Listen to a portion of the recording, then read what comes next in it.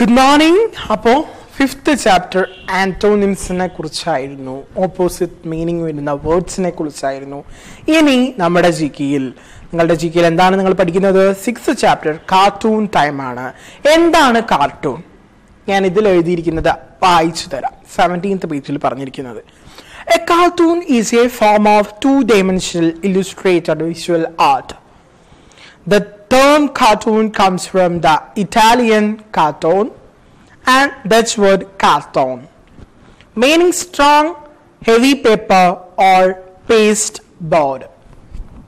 അതായത് കാർട്ടൂൺ എന്ന് പറയുന്നത് ടു ഡയമെൻഷണൽ ഇല്ലുസ്ട്രേറ്റഡ് വിഷ്വൽ ആർട്ടാണ്. അതായത് ടു ഡയമെൻഷണൽ എന്ന് പറഞ്ഞാൽ നമ്മൾ വരയ്ക്കുന്ന ചിത്രങ്ങൾ ഉണ്ടല്ലോ, ആ ചിത്രങ്ങൾക്ക് ജീവൻ നൽകിയ പോലെ ആ ചിത്രങ്ങൾ ഉപയോഗിച്ചുകൊണ്ട് വിഷ്വൽ ആർട്ട് ചെയ്യുന്നതാണ് actually cartoon. The term cartoon, cartoon എന്ന് പറയുന്ന ടേം ഉണ്ടായത് comes from the Italian carton. Carton എന്ന് പറയുന്ന ഇറ്റാലിയൻ വേർഡിൽ നിന്നും പിന്നെ ഡച്ചിലെ വേർഡായ കാർട്ടോണിൽ നിന്നുമാണ് ഇതുണ്ടായത്. ഇതിന്റെ മീനിങ് എന്താണെന്ന് വെച്ചാൽ സ്ട്രോങ് എന്നാണ് ഇറ്റാലിയൻ വേർഡായ കാർട്ടോണിന്റെ അർത്ഥം, and heavy paper or paste board എന്നാണ് കാർട്ടോണിന്റെ അർത്ഥം. ഓക്കെ, ഇങ്ങനെയാണ് കാർട്ടൂൺ എന്ന വേർഡ് ഉണ്ടായത്. കാർട്ടൂൺ എന്ന് വെച്ചാൽ രണ്ട് മാത്രകളുള്ള അളവുകളുള്ള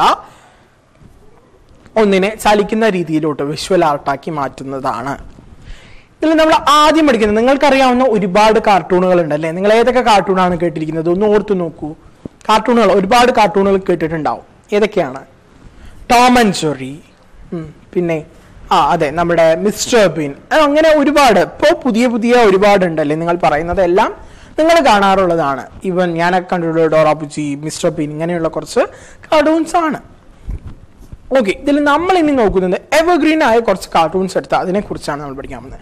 സൂപ്പർമാൻ, നിങ്ങൾ എല്ലാവരും കേട്ടിട്ടില്ലേ സൂപ്പർമാനെ കുറിച്ച്? സൂപ്പർമാൻ എങ്ങനെയാണ്? ഒരു ചുവന്ന ഷോളൊക്കെ ഇട്ട് എസ് എന്ന സിമ്പിളൊക്കെ ഇട്ട് വരുന്ന പവർഫുൾ ആയ ഒരു മാൻ ഉള്ള സ്റ്റോറിയാണ് സൂപ്പർമാൻ്റെ, അല്ലേ? ഫിലിം വരെയുണ്ട് സൂപ്പർമാൻ്റെ. Okay, and Superman's creator Jerry Siegel and Joe Shuster came up with the idea of a strange visitor from another planet with powers and abilities far beyond those of mortal man.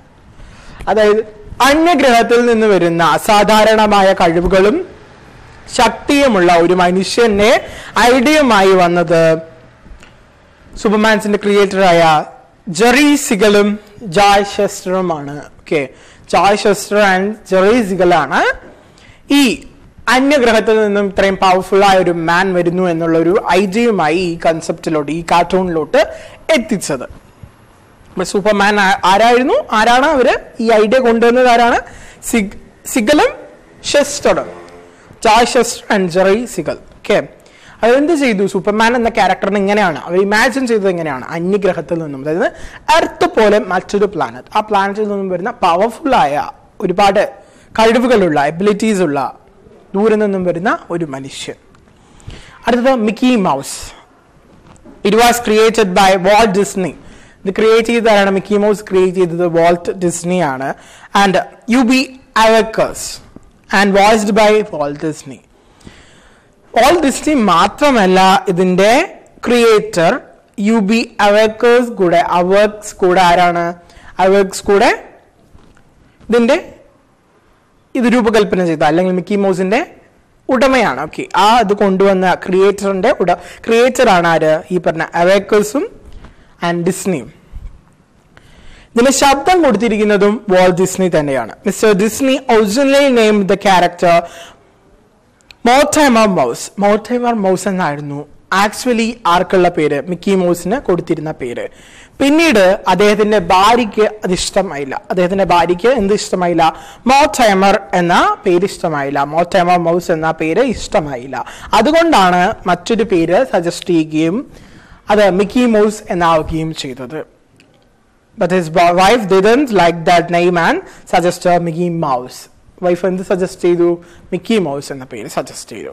ഇനി അടുത്തത് നോക്കേണ്ടത് സ്കൂബിഡു. സ്കൂബിഡു എങ്ങനെയാണ്? ഒരു നായയാണല്ലേ, വളരെ clever ആയ ഒരു നായ. It was the title star of A long running Saturday morning cartoon in 1970s and 80. 1970കളിലും 80കളിലും ശനിയാഴ്ച രാവിലെ ഓടി നടന്ന ഒരു നല്ല cartoon പരമ്പരയാണ് Scooby-do. A comically nervous Great Dane, Scooby was created by Io Takamoto. Takamoto എന്ന് പറയുന്ന ആളാണ് ഈ സ്കൂബി എന്ന ക്യാരക്ടറിനെ ഇൻട്രൊഡ്യൂസ് ചെയ്യുന്നതും കൊണ്ടുവരുന്നതും ഈ കാർട്ടൂണിനെ കൊണ്ടുവന്നത്. ഇനി നോക്കാനുള്ളത് ബഗ്സ് ബണ്ണി. ബഗ്സ് ബണ്ണി നിങ്ങൾക്കൊക്കെ പരിചയമുള്ള ബഗ്സ് ബണ്ണി തന്നെ. It was the most enduring American cartoon character of the 20th century. 20ാം നൂറ്റാണ്ടിലെ ഏറ്റവും കൂടുതൽ നശിക്കാതെ നിലനിന്ന അല്ലെങ്കിൽ കുറെ കാലം ഓടിയ നല്ല ഒരു American കാർട്ടൂണാണ് Bugs bunny. It was developed by animator Ben Bugs. Ben Bugs എന്ന് പറയുന്ന അദ്ദേഹമാണ് എന്ത് ചെയ്തത്, ഈ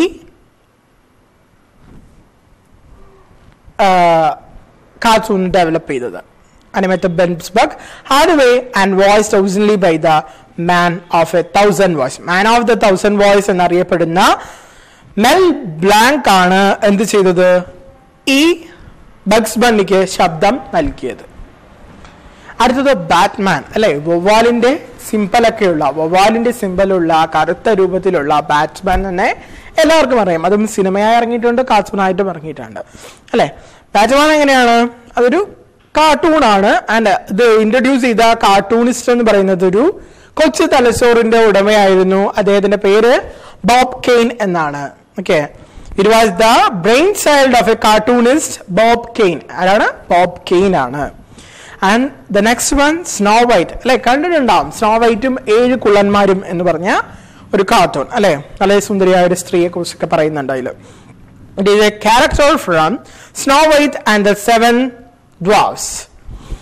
Snow Whiteും 7 Dwarfsും എന്ന് പറയുന്നതിലെ ഒരു ക്യാരക്ടറാണ് ആര്, Snow White. It is a character from Snow White and the 7 Dwarfs. Originally